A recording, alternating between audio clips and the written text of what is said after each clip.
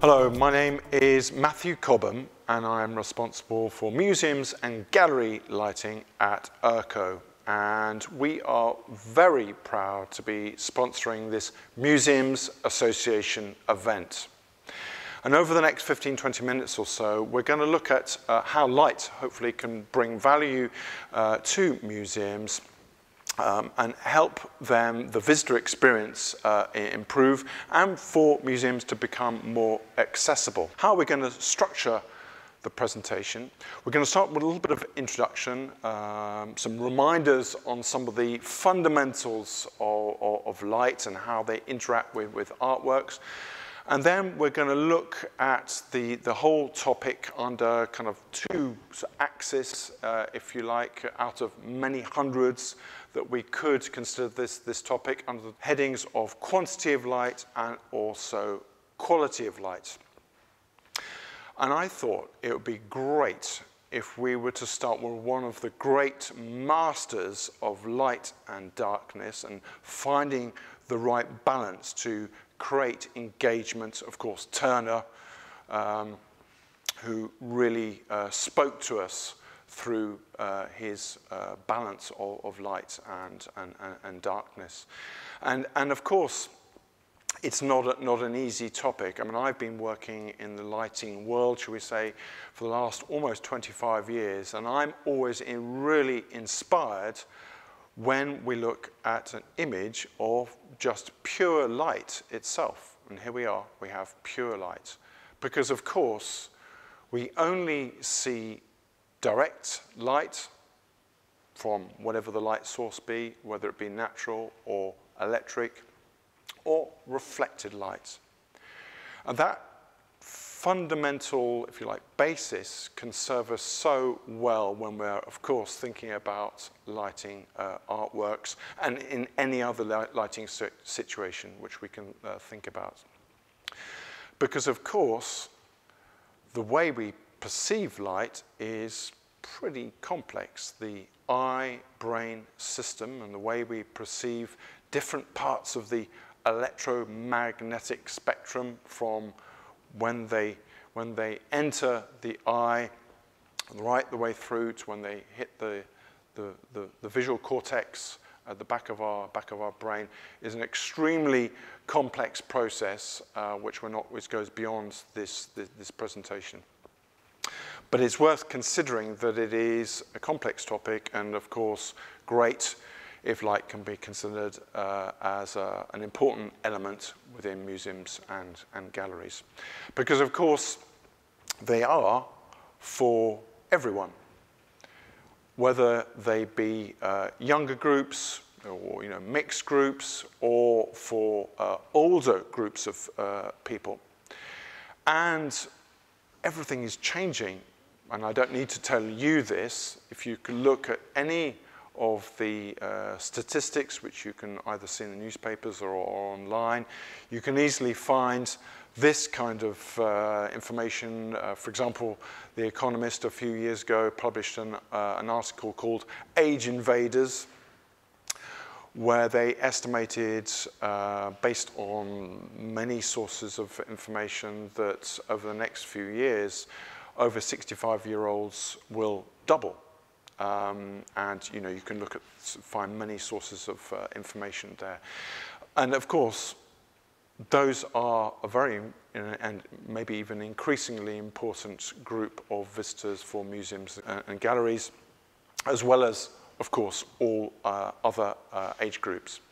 And what is also interesting is when we look at that globally, country by country, here's just a selection of countries from World Bank data. You can see the graph is pretty clear. The trend is on the up.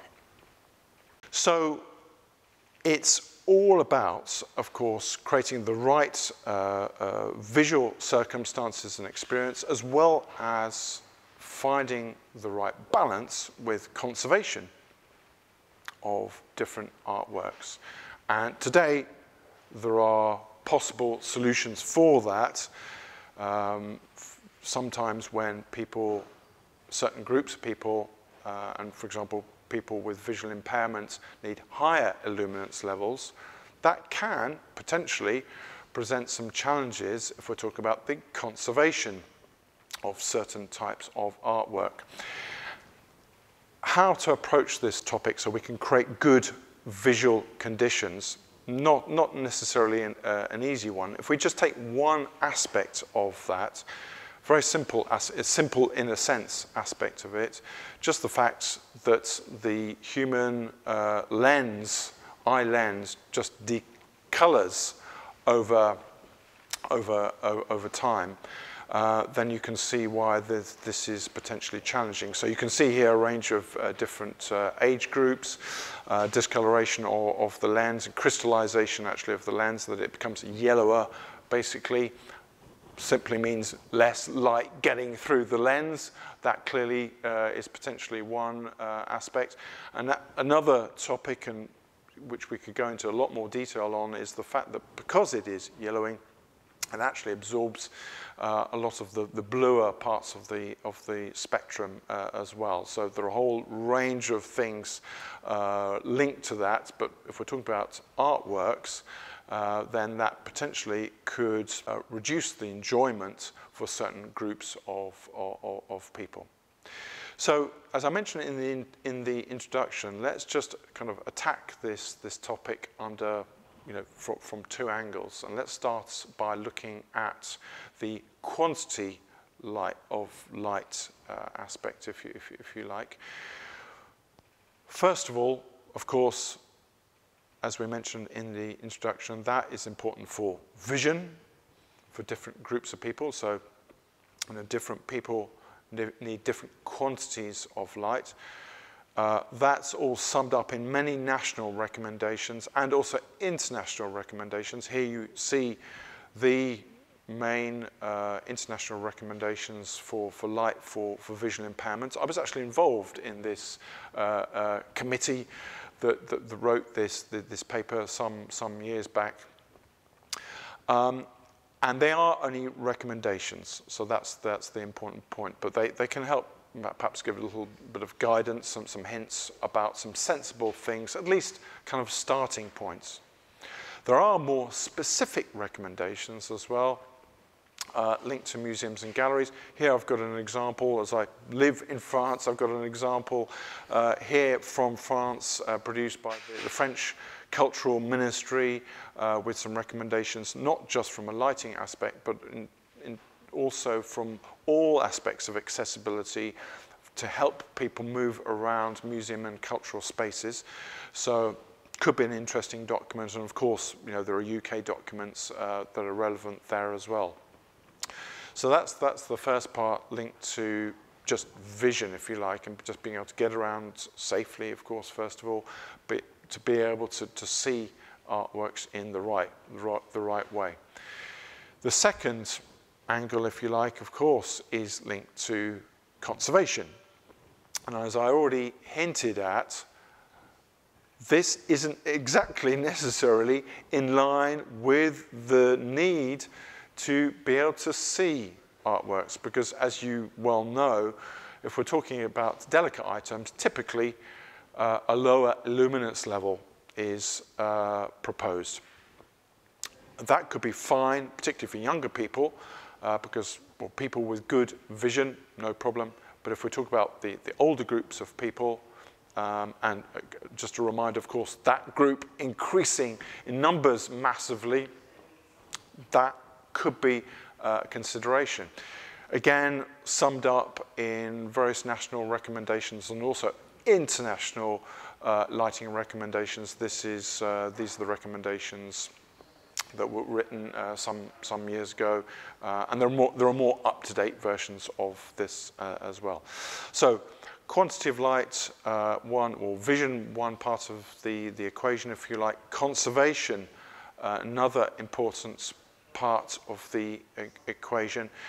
And then we bring, if you like, another layer to that, which is about storytelling. Because, of course, the picture or whatever the artwork is has huge, normally, quantities of stories to tell.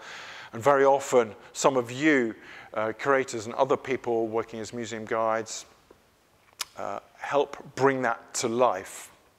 And it's about finding that right balance, almost in a way, we're touching theatre in a way, to be able to tell stories and help people really understand and get excited about all these fabulous things that we have in your museums and galleries. So I thought we'd just go through a little example. And I've tried to sort of simplify it, and I'm fully aware I'm perhaps oversimplifying it, but let's just go through it, and perhaps it'll provoke some ideas. So what I've done here is I've sort of brought together, or I've distilled the international recommendations, a little bit of quite dry reading on light and conservation onto one slide, you'll be pleased to hear. And on the left-hand side, you can see certain artifacts like stoneworks, Roman stoneworks, for example, typically not very sensitive to light.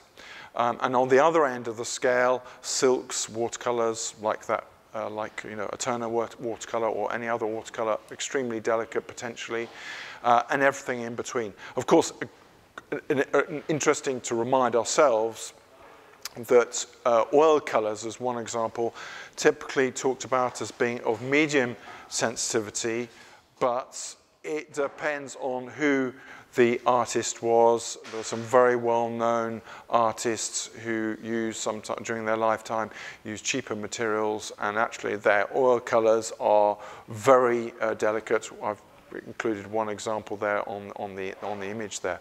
But anyway, we end up with a kind of a formula of, lux hours, which is purely a guideline. So let's look at an example. Here we've got an incredibly delicate photograph, one of the first photographs from the 19th century. If we look at the recommendations, classified as being very delicate, 15,000 lux hours per year. So that could present some challenges.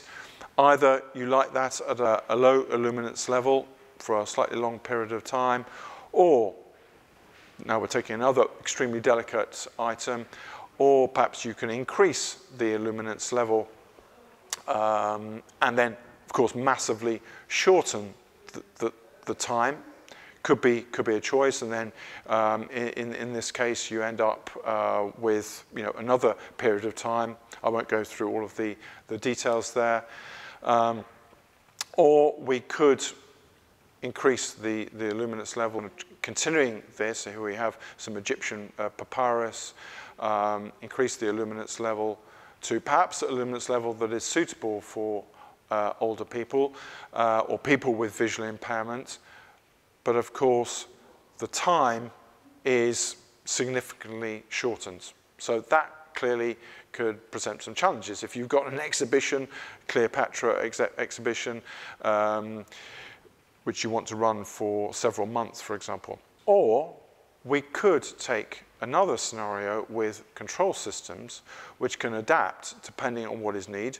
Simply perhaps turn the light off if there is nobody there, and then just bring it up for certain groups of people, and then massively, of course this is all based on assumptions, but then increase the exposure time, and of course at the end of the day, time means more visitors. So particularly with all museums and galleries, trying to get people back, of course, into all of your wonderful museums, that could be very, very significant. So one angle, okay? That's all around the kind of quantity of light. The second part is around the quality of light. Again, it's a huge topic. I've just distilled it down into a couple of slides. Here using the example of one of my favorite American artists, Beaufort Delaney. Would this be the right way to show this artwork, or would it be this? Certainly we don't have the answer. It's about what we try to do is provide you with a choice. Could it be this? Another option, or would it be this?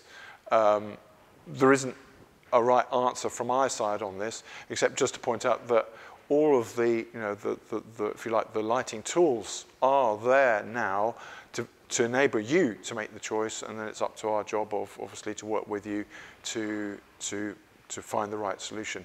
Here's an example I found in Spain, kind of before and afterwards, and I remember the curator there literally telling me how they had kind of sort of re-explored, if you like, the painting from before. This is before, and then afterwards, this wonderful Sorolla painting, and it had literally kind of brought it to life.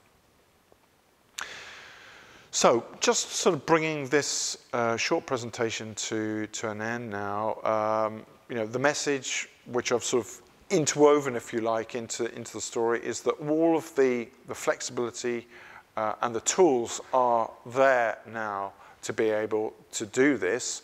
And also, it's been made a lot easier. Previously, lighting controls and lighting systems were potentially a little bit complex, and now it's possible for you to really sort of have that literally in your hand on, you know, for example, on your smartphone, and for you to be able to control the light, and then, for example, for that not necessarily just to be controlled from the top of a ladder at 3 or 4 meters, where it's difficult to see what it's like for the vista, but you know, in front of the painting or artwork, for you to be able to make those adjustments very, very easily. Just to summarize, let's just go through a couple of points. Of course, you know, it's all about this kind of collaboration and being able to talk together and to find the right solutions. This is the first point, and then it's about, you know, finding the right solutions in terms of storytelling. Of course, respecting conservation always, and simple message: the lighting solutions are there today for you to work with, and we're always very, very pleased, very, very excited as well to discuss all of that with you. So I'd like to thank you all very much indeed for your time, and we look forward very much indeed to talking with you and together hopefully finding some fabulous lighting solutions for you, and together with your visitors to have wonderful visitor experiences.